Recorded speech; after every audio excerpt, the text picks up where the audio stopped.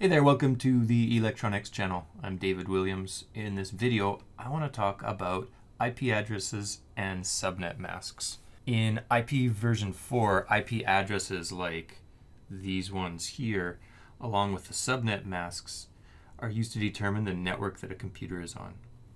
Now, what you see in this picture is two networks. We have one network on this side of the wireless ISR, or integrated switch and router, and then one network on this side.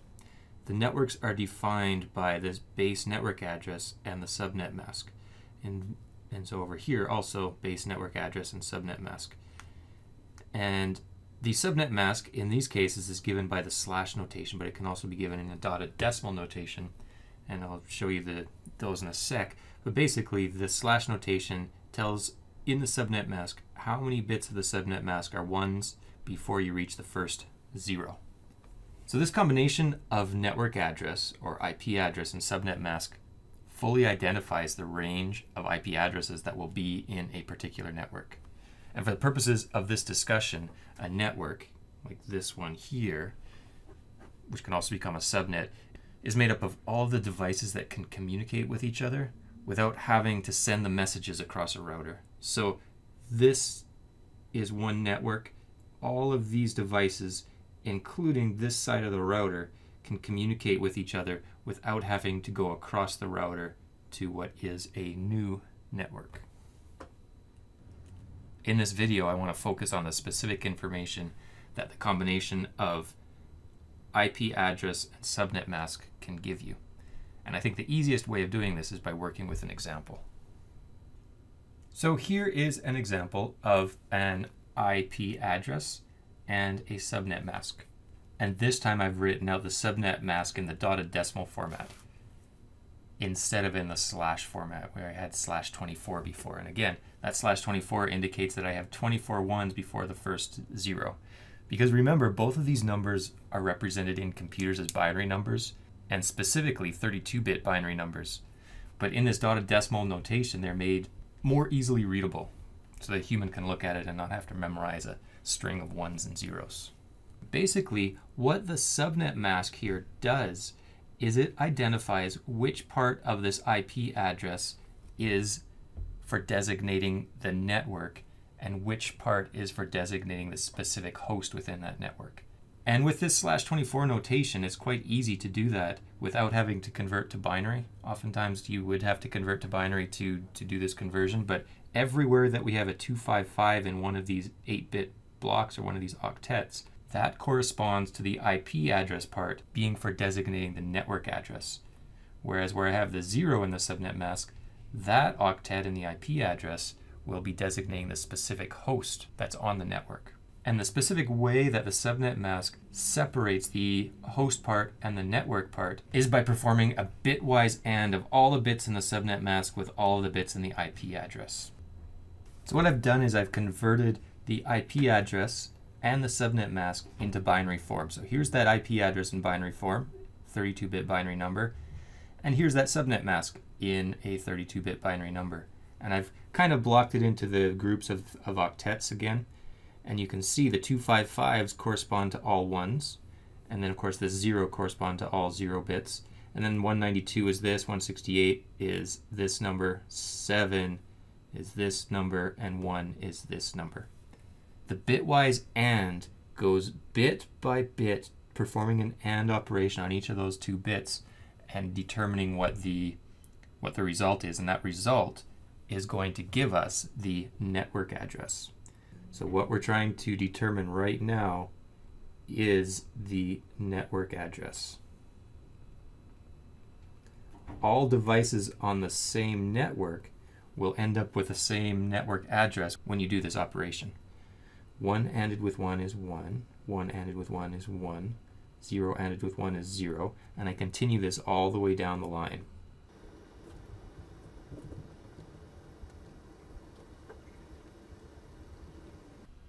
So now that's my network address, and if I can convert this network address back into the dotted decimal format, and I get 192.168.7.0.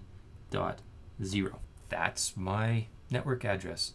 And you can see that no matter what number I put in here for the last octet, I am always going to end up with this as the network address. And what that means is that this last octet designates the host. It gets masked off, it gets removed when we're trying to figure out the network address, but it's important when you're identifying the particular device on that network. So here's two more examples with IP addresses here and here that we will see are on the same network. When I do this bitwise ANDing, and I'm going to use shortcuts here, recognizing that the 255s are going to allow this octet from the IP address to pass through, I end up with 192.168.7, so that was for the ones, and then where I have 0 in the subnet mask, that turns all of these bits into zeros. So my network address 192.168.7.0, just like it was in that previous IP address. And here, again, 192.168.7.0. Same network address. These two devices would be on the same network. Because this last octet is an 8-bit number, I can use that information to figure out how many hosts, how many devices I could have on this network, and I can also figure out what the very first address is and what the very last address is.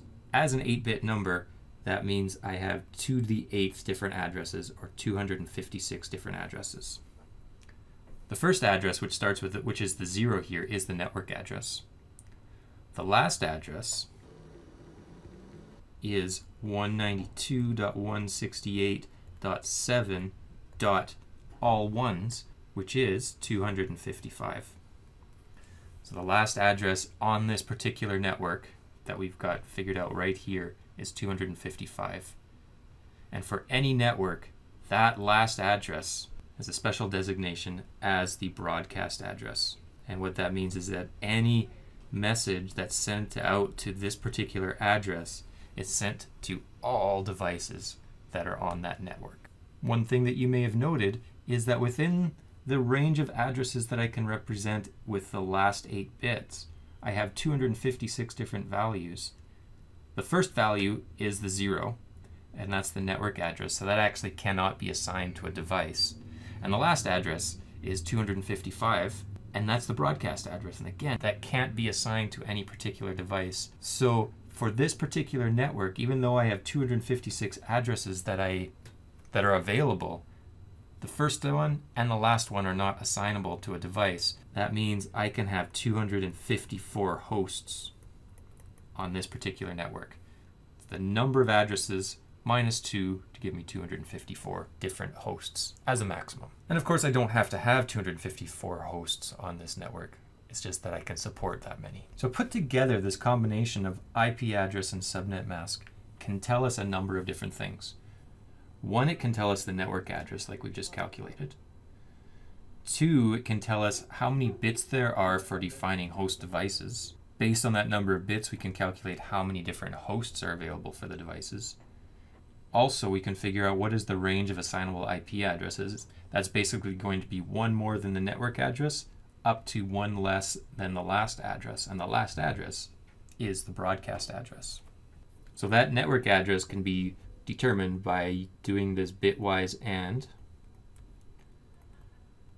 between the IP address and the subnet mask. The number of bits for defining the host devices is simply the number of 0 bits there are in the subnet mask. The number of hosts that we can assign with that number of host device bits is going to be 2 to the number of 0 bits minus 2. Because we need 1 of those addresses for the network address, 1 for the broadcast address. Then, like I just mentioned, the range of assignable IP address will be 1 more than the network address, up to 1 less than the broadcast address. And the broadcast address is the last address within the subnet. Okay, let's do an example where we are given an IP address and a subnet mask. And from these 2 pieces of information, we can figure out all of these things. For this particular subnet mask, we've got all 1s for the first 3 octets here, and then we have 240. So in order to do the bitwise ANDing, these 3 octets are easy. It's just going to be the 192.168.100 because those octets are going to just fall through. But then the bitwise AND of 240 and 25, well, we probably want to convert those into binary to do that. 25 equals 0, 0, 0, 1, 1, 0, 0, 1, and 240 equals 1, 2, 3, 4, 0, 0, 0, 0. Now the bitwise AND of this is going to give me 0, 0, 0, 1, 0, 0, 0, 0. And then converting this binary number back into decimal gives me the last octet of this network address, and that will be .16. How many host bits do we have? Well, it's the zeros, so we've got 4 host bits. How many hosts do we have? Well, we will have 2 to the power of 4 minus 2, which is 14. The first host address is one more than the network address, so that is 192.168.100.17. The last host address will be one less than the broadcast address, and the broadcast address will be 16 plus the value you can make with 4 bits, which is 15. So we have 15 more than the network address is the broadcast address. So that is 192.168.100.31, which means my last host address is 192.168.100.30. Here's another example where I have an IP address 128.107.14.191 and a subnet mask 255.255.252.0. The places where I have 255s in the subnet mask are easy for figuring out the network mask. 128.107. The 0 is easy, so the last one will be a .0. So I have .something.0. Now again, I can take the 14 and I can take the 252 and convert those into binary. 14, of course, as an 8-bit number is 0, 0, 0, 0, 1, 1, 1, 0. And 252 as an 8-bit number is 1, 1, 1, 1, 1, 1, 0, 0. And we do this bitwise AND operation, and we can see we've got 0, 0, 0, 0, 1, 1, 0, 0. Convert this number back into binary. That's a 12. So we'll have .12, .0. How many host bits do we have? Well, that's the number of zeros we have in the subnet mask. So we have 8 for this octet, and then 9, 10. So it's 10 total host bits. The number of hosts will be 2 to the 10th to give us the number of total addresses. But we have to subtract 2, one for the network address and then one for the broadcast address. 2 to the 10th is 1024, minus 2 gives me 1022 different hosts that I can have on this computer. The first host is one more than the network address, 128.107.12.1. Now the easiest way to figure out the broadcast address is to identify what the value is when all of the host bits are 1. Now the 128.107 part is easy. The 14 will actually not be 14 because there's 14 in binary, but this least significant bit here will also be a 1. So we have .15.255. To get the broadcast address, which will be where all of the host bits, so all these 8 plus the last 2 of this octet to be 1. And finally, the last host address will be 1 less than the broadcast address. So 128.107.15.1. Okay, let's do one more example, and this is an interesting example simply because this is the smallest network that you can make. So figure out the network address. We got 255, 255, 255, so those first 3 octets will just pass through as they are, 172.30.10. The last octet, well, we'll take 130 and 252 and convert them into binary and then do the bitwise ANDing. So I get 1, 1, 0, and 252 is 1, 1, 1, 1, 1, 1, 0, 0. What do I end up with? 1 ANDed with 1 is 1. These are all ANDed with zeros, so they are all zeros. And convert that back into decimal is 128. How many host bits do I have? Well, it's the 0 bits. I only have 2 of them. How many hosts do I have? Well, it's 2 to the power of the number of host bits minus 2. 2 squared minus 2 is equal to 2. I only have 2 hosts that I can have on this particular network. So the first one will be one more than the network address, 172.30.10.129.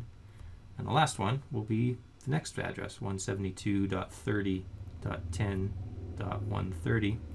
And the broadcast address is the last address in this range, where all of the bits, the last 2 bits, the last 2 host bits in the network address are 1. And that will be 172.30.10.131. Okay, well, I hope this helps with your understanding of how the IP address and subnet mask can help you determine a whole bunch of things about the network address, the range of assignable hosts, the broadcast address, how many hosts you can assign. Thanks for watching. I'll see you in the next video.